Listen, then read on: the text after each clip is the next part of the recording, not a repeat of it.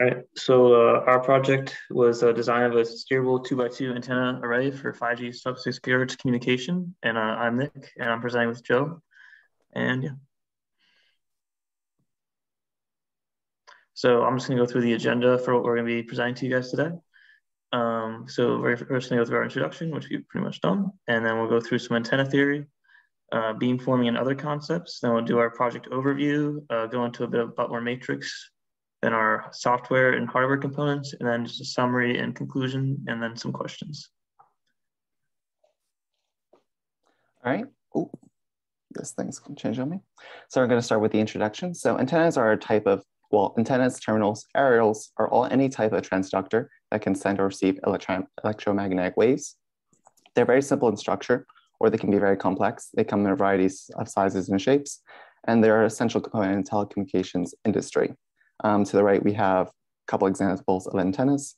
We have one on a classic television. We have a Yagi antenna right here. And then we have a car with a regular antenna sticking up. And then for a little giggle, we have an insect with some antennas. These are used in a different way. They don't transmit any electromagnetic waves. However, they're used for olfactory.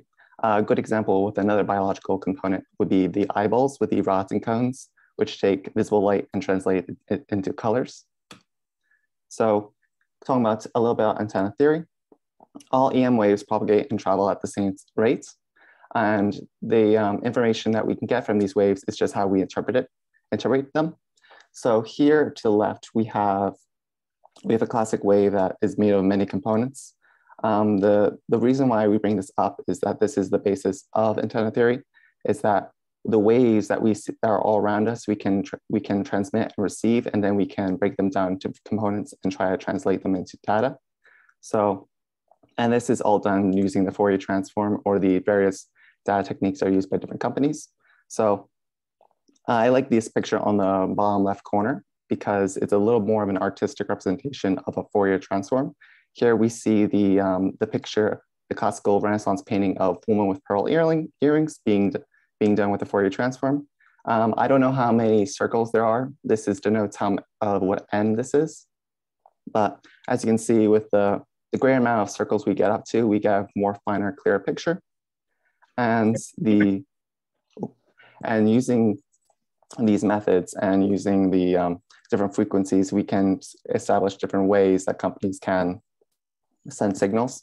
So in the antenna industry and telecommunications industry, these broadbands or these sections of frequencies are highly contested and oftentimes regulated.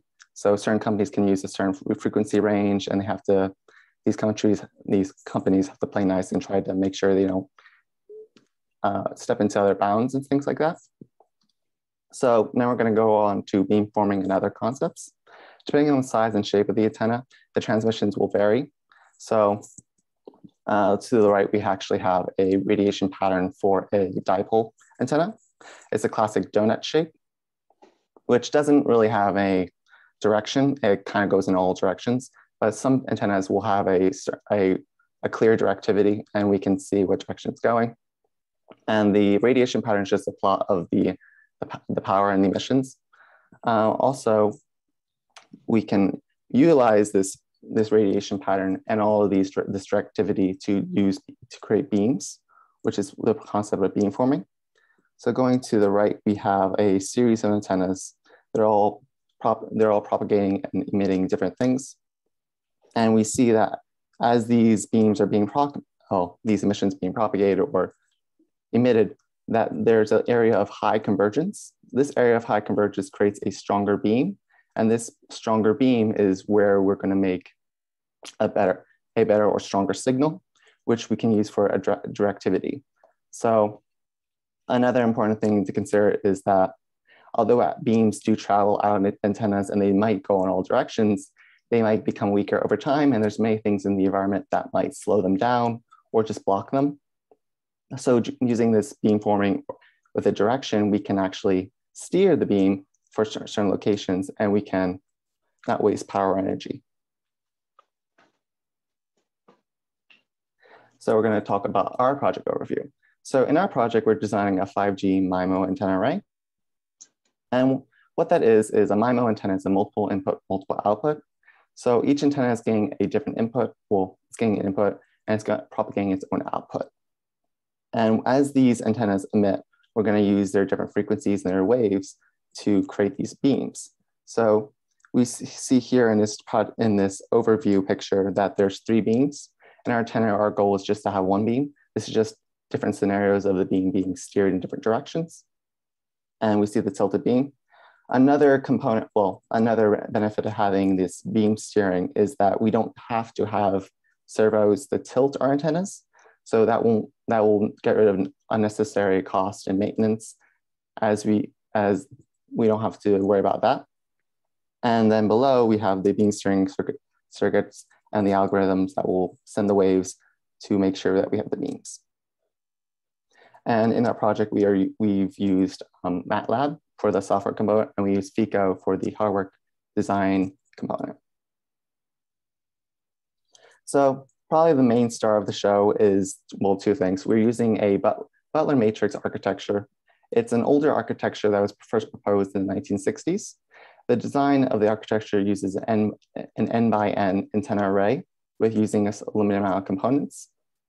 These components mainly involve the input delays and the quadra-core hybrid couplers. The quadra-core hybrid coupler is probably one of the most important aspects of the design. In the quadra-core coupler, there's 2 input ports and there's 2 output ports. With these 2 output ports, the input port goes through and the through port just transmits the signal as is. And then the other port will give it a directivity or a phase shift. So here we're seeing a negative phase shift of 90 degrees. And another interesting thing about the hybrid coupler is that if we actually, instead of inputting in the first terminal, we can input into the 4th terminal, we can have a reverse. So this will be the throughput, and then this will be the phase shift.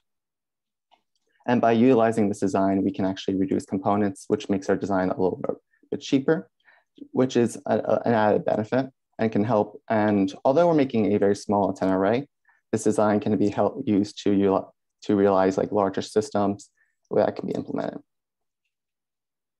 So now I'm going to talk a little bit about the software component, which is my area. So by using MATLAB's phase array toolbox, we can actually create our antenna in MATLAB and do simulations. So to the right, I actually have, well, this is the creation box where we're doing a URA, which stands for a uniform rectangular array. And to the right of that, we actually have the radiation pattern where we see the beam. Now, these 2 designs are not optimized. So, and another useful tool we can use in MATLAB is the optimize function, or we can use phase array toolbox's optimization, antenna array optimizer, which allows us to optimize our antenna array to get the best radiation pattern we can see. This is the focus of our first semester. Well, not our second semester. In our first semester, the focus for the software component was to demonstrate beamforming. So down here to the bottom right, we have a signal with no beamforming, and then we have a signal with beamforming. So the goal of this was to prove that with software, we were able to pass on specifications that we could create a beam. This was done in MATLAB Simulink, where we were taking a random noise signal and then passing it through some filters to try to get a beam to occur. And we can actually move this beam around. We can put it to the 250 mark or the 50 mark. But in this example, we just have it in the middle with that 150. All right, so I'm going to go over the hardware component of our design.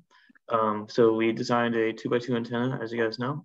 And this is the way we did this was with a software called Altair FICO. In this case, we use it's kind of a CAD software. It also has a post-CAD thing after it runs the simulations. So the simulations are on the bottom left here, or the bottom right, sorry. And they show the radiation beam going straight up, and then also the radiation beam steered, as Joseph talked about in the previous slides. So yeah, we used FICO for doing that. And there will be 4 patches in a 2x2 layout, as you can see here. And this is the most efficient layout that we could come up with because it's how butler matrix typically works for beam steering. So by applying the 90-degree phase shift to the coupler, or through the coupler at each port In this case, it'll be on the left or the right 2 ports. It steers the beam to the left. And if we want to reverse that steerage, you would just apply the 90-degree phase shift at the left 2 ports, and the beam would steer in the opposite direction. So that would demonstrate our basically our phased array steering that we were trying to do in the first place. And yeah, it's pretty not super complicated setup, but also it requires just a few couplers to do, and we don't have to move our antenna around at all to achieve the radiation pattern that's steered.